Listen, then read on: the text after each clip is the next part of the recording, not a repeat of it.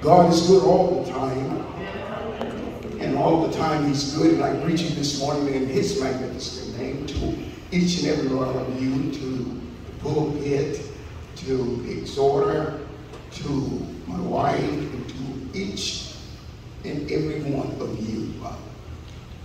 We just want to say thank you. The scripture has been read. Our theme, did you notice it says 83 years of effective ministry. Not just ministry, but effective ministry. Keep that in mind.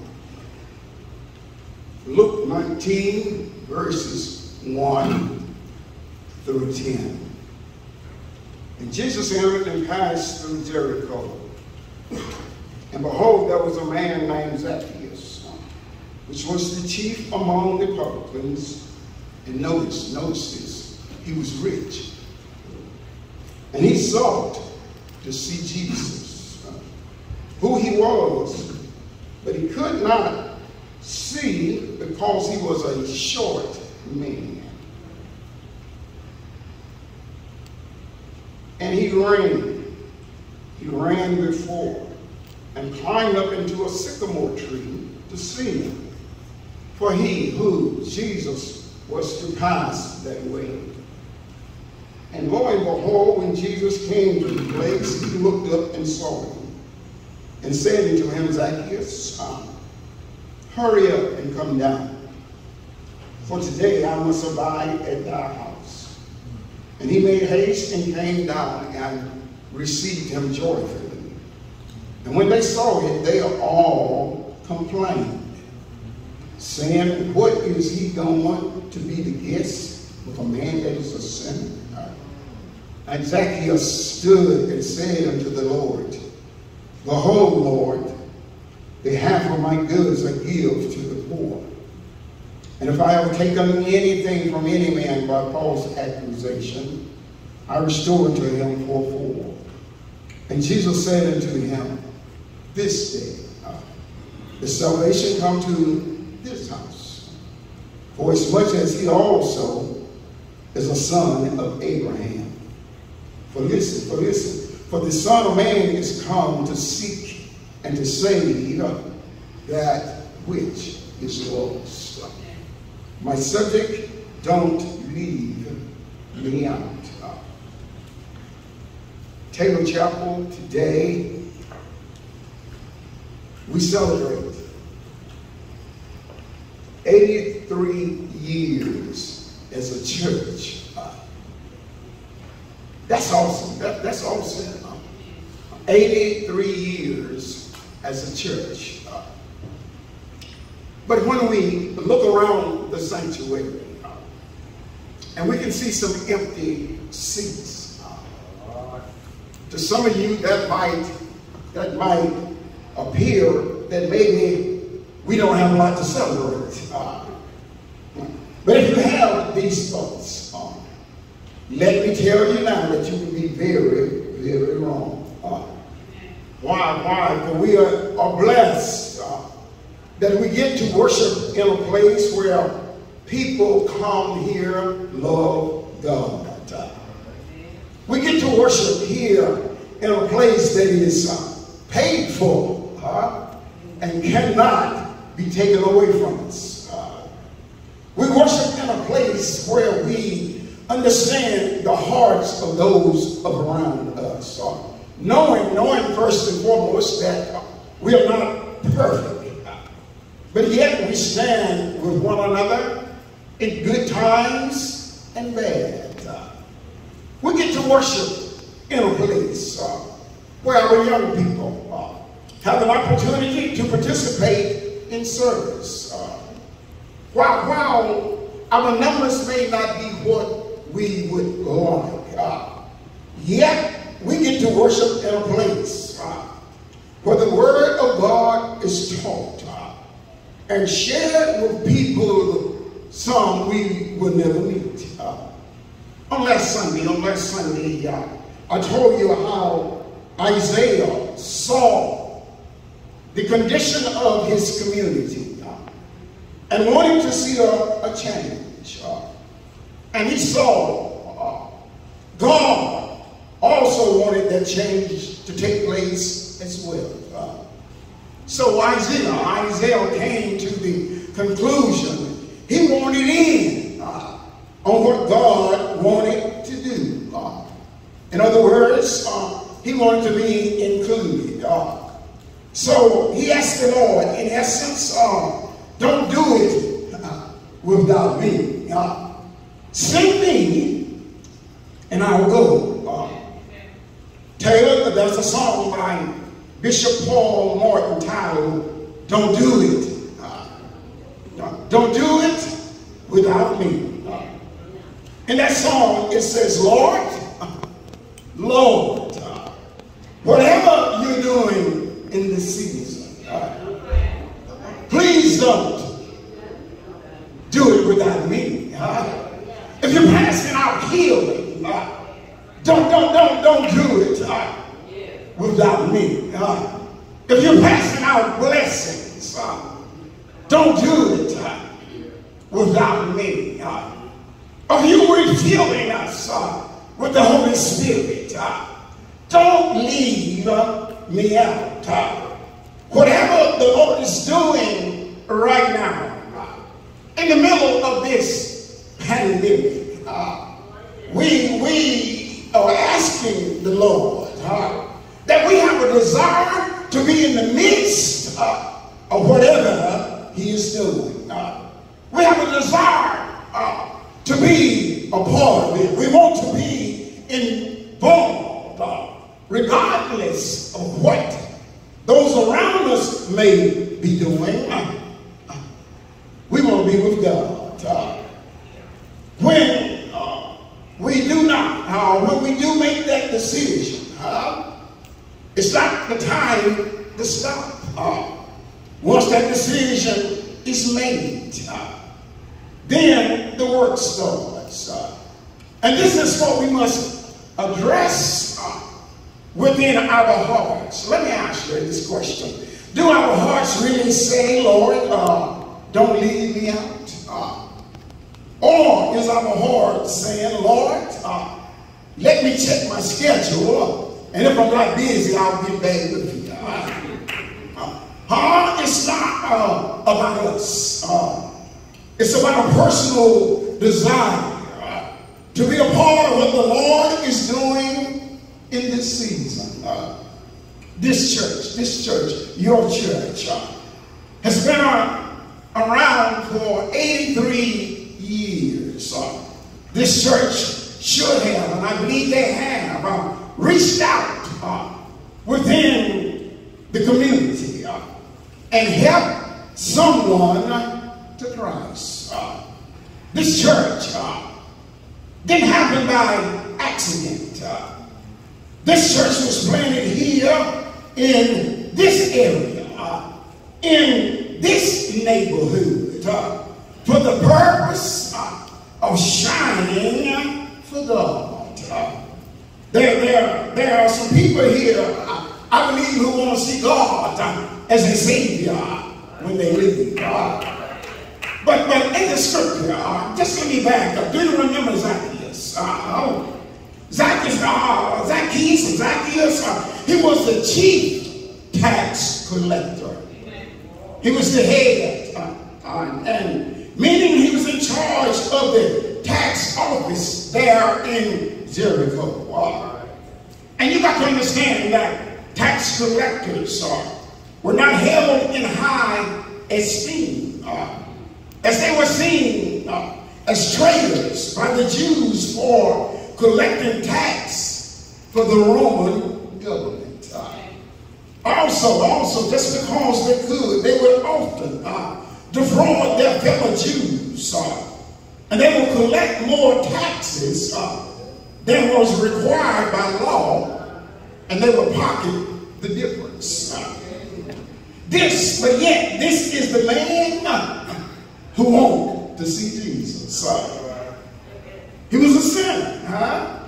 He was someone who was rich, and yet he was poor spiritually.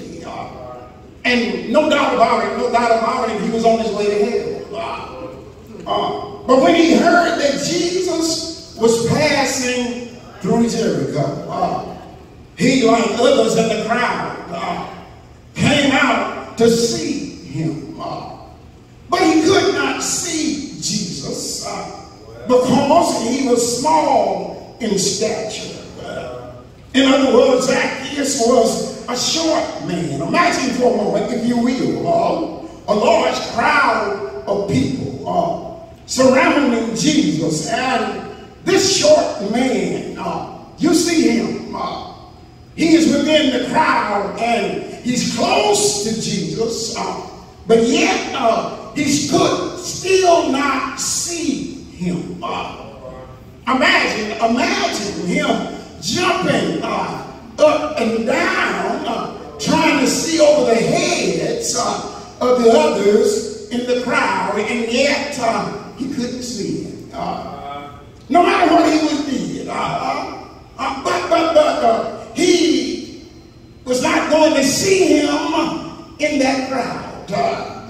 Can you see this? It's much like at the Mardi Gras. You know how it is. Everybody looking for moon pies, everybody jumping and screaming, go eat something, and the little short guy, he can't get it.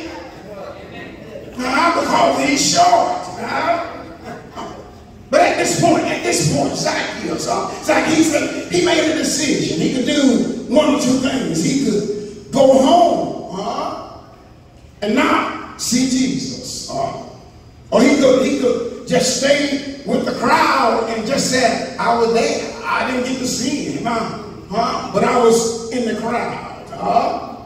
Or he could do something totally beneath him, but totally undignified for a rich man. What would that? He could run down the street ahead of Jesus and climb a tree And he could see Jesus as Jesus passed by. Then he could say, at least I saw him. I didn't get to speak to him, but at least I saw him. And he chose the latter because he wanted to see Jesus. That was all he wanted to do that day. He just wanted to see Jesus. He did not want to be left out of saying on such and such a day, I saw Jesus. Let me ask the question. Is this church this morning? Is it like the crowd? What you mean? Or this church, are you preventing sinners from seeing Jesus by the way you carry on? Is this church a light shining in the neighborhood? Are there folks here like the crowd making so much noise, raising so much hell that it's preventing others who want to see Jesus for himself? Maybe someone in the area just want to come in. It's hot outside. The only reason they came in the door, guess what? Not to hear the preacher, but the air conditioning is on. So they go ease in the back door and just sit down and keep low. But Zacchaeus did the unthinkable for a rich man of those times. I believe the same thing today. You don't find too many rich men climbing trees. He ran ahead of the crowd so that he could get in front of Jesus. Then he climbed a tree so that his view of Jesus would be unobstructed. You must see this. You must see this. See this in your spiritual mind. His motivation to see Jesus was so strong that he refused to give up. He refused to give in. He refused to quit. He refused to allow the crowd to keep him from his goal. What was his goal? To see Jesus. So this rich man, he found a sycamore tree and he climbed it. After climbing the tree, getting comfortable in the tree, he waited. He waited for Jesus to pass. But the story does not end with him just seeing Jesus. Imagine the shock when Jesus came to the place. He looks up and he calls him by name. And he tells him to hurry, come down. For today I must stay at your house. I never met the man. Don't know anything about the man. But I heard about him. I don't want to see him. But the man is telling me that call mine by name and telling me he wants to spend the day with me. And the Bible says he heard and came down and received Jesus gladly. And when they saw it, well, who is they? Who is they? Could I say us church folks? They began to grumble, saying, what? He's going to be the guest of a man who's a sinner? But just that quick, look what happened. Zacchaeus stopped and said to the Lord before they even got home. He said, behold, Lord, half of my possessions I'm going to give to the poor. And if I have defrauded anyone, he already knew he had it. But if I have defrauded anyone, behold, I will give back to him 4 times as much. What is he saying? Well, if I stole a quarter from you, I'm going to give you $1 back. That's a pretty good investment, right? And because of that, and Jesus said to him, not yesterday, but today. Salvation has come to this house because he too, just like you, he is a son of Abraham. For you got it messed up, you that's grumbling, you that's fussing. For the Son of Man has come to seek and to save not those that were saved, but those that was what? Lost. Jesus told him to hurry and come down because he was planning to stay at his house. Some of the people complained. You see, I can maybe understand it to some extent. Why were they complaining? Everybody there in Jericho knew who he was. They knew how he had treated them. Everyone knew how he had raised their taxes. Everyone knew how he had stolen from them. But what they didn't understand was that Jesus knew it also. So you think you're getting away with it. But Jesus knows what you're doing. As soon as Zacchaeus was in the presence of Jesus, he immediately confessed. He told Jesus that he would give half of what he had to the poor. And he was going to restore that which he had taken. He was saved. His family was saved. How did this happen, Caleb? It happened because Zacchaeus, in the back of his mind, he didn't want to be left out. Whatever Jesus was doing on that day, Zacchaeus wanted to be involved in it. He did not want Jesus to do it without him. To that end, when he could not see Jesus, instead of turning around and going home, he climbed a tree. Instead of just following the crowd, being a part, he thought a little bit. He ran ahead of the crowd and climbed the tree. Instead of looking at his dignified self, his life, I'm a rich man, that's right, I don't do. He climbed a tree. He forsook all of it. He became undignified and climbed a tree. Climbing a tree saved this man's life and the life of his whole family. And through his salvation, guess what he did? He enriched those from whom he had stolen. How so, Pastor? How so? The people benefited from his conversion because now he's saved. He still got the same job, but he would stop stealing from that day forward. And they would have some more money, wouldn't they? He climbed a tree, impacted not only his life, but the lives of his family and the lives of his community. Taylor,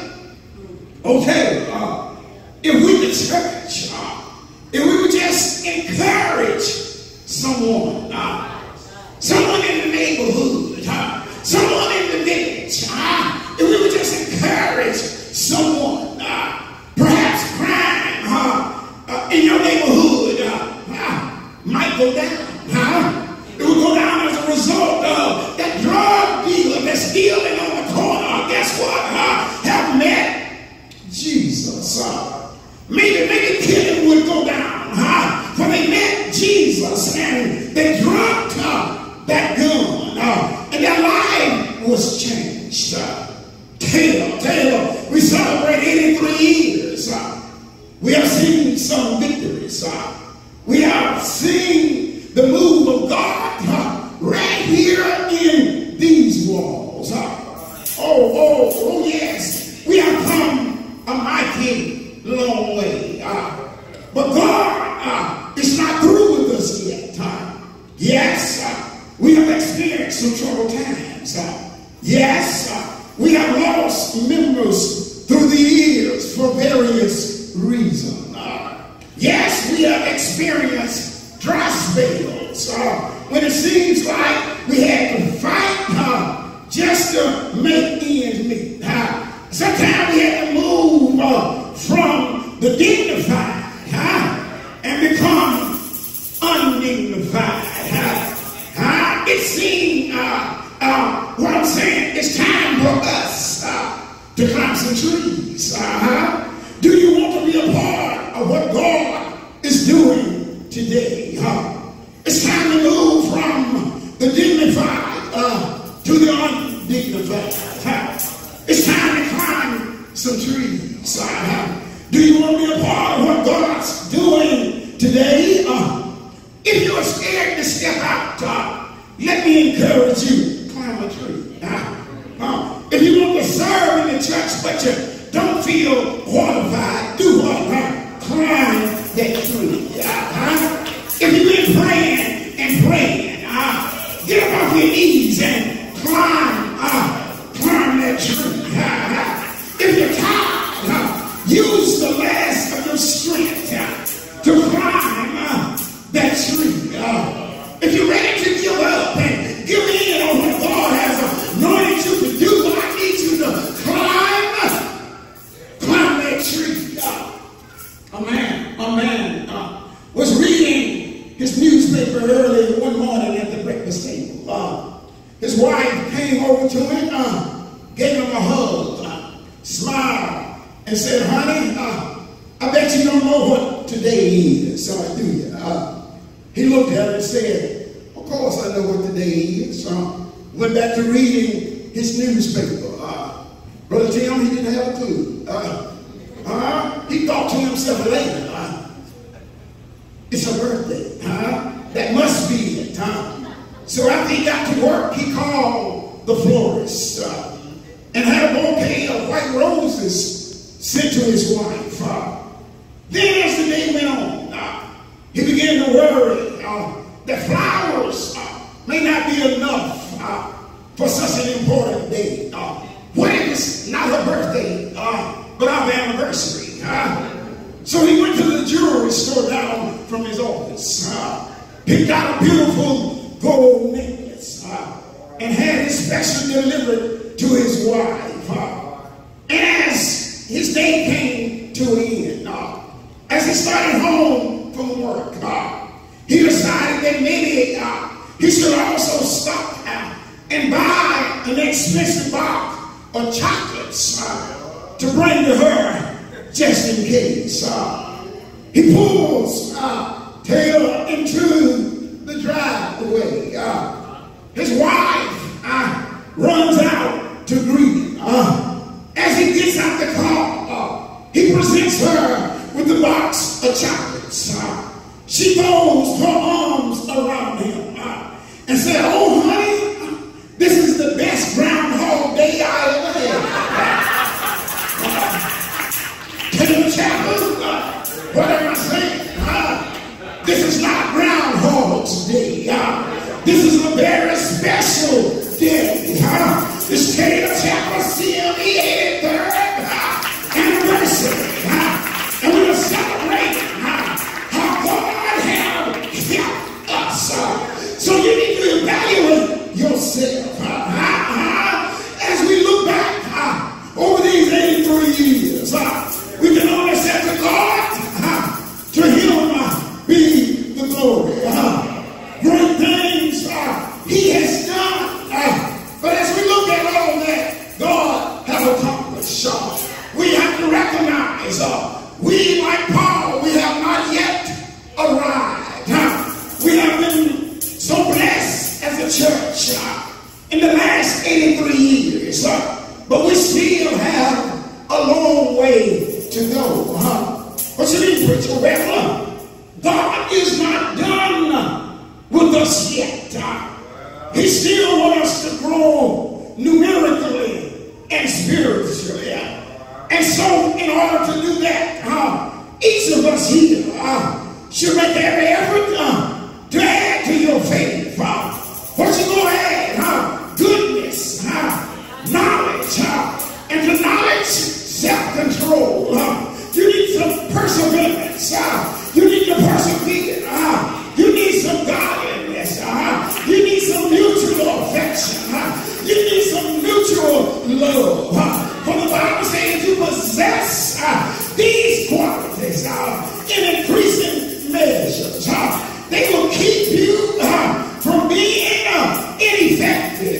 and unproductive in your knowledge of our Lord. Your being said effective ministry. So you don't want to disappoint me.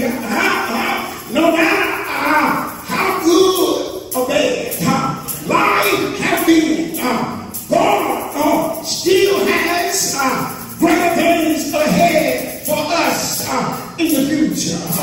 We must be open to new experiences, to continue to grow in God. Take pride in how long this church has been in existence. And you have been blessed to be here. No matter how long you've been here, some you've been here for a few years. Some just recently came. But know this, what God is doing at Taylor Chapel. Do you want to be a part of it? So if you do, keep on coming, keep on praising, keep on giving, keep on praying for one another, and soon you too will say, I fought a good fight, I finished my course, I kept the faith, and now it laid up for me a crown of righteousness, which I shall receive from my God. And I get it all because when I was scared, I climbed the tree, and God looked up, and God saved me. He didn't just save me, but He gave me a new name, a new job inside me. That job is spreading His word. That job is doing ministry effectively. Hold to my faith in bad times. Persevere. I trained for this by becoming a soldier in God's army. And as such, I have put on the whole armor of God. I'm equipped to serve effectively. I can truly tell somebody of His goodness to me. I can now tell of the song, but even better, I can show them how they can have the same thing. They can serve the Lord, and they will be better off for it. I don't know about you, but happy am I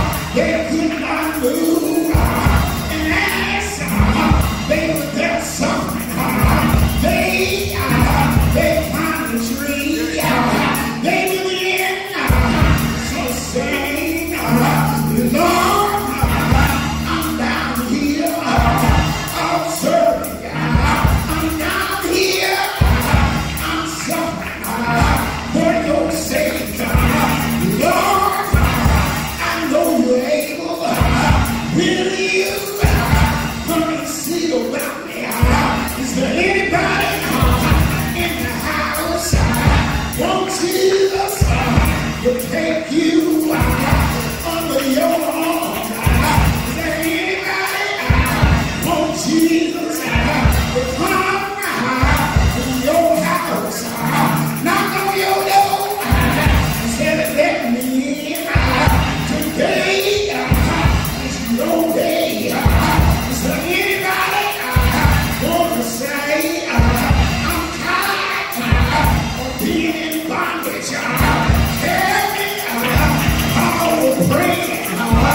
Silence was singing, and suddenly, when it happened, suddenly, that old jail, it began to reel and rock. Somebody, if you thought Jesus, I heard somebody say, oh, yesterday, and we were singing a song. So why don't you just reel and rock? You don't have to really rock, but you are it. If you know you've been good, you are it.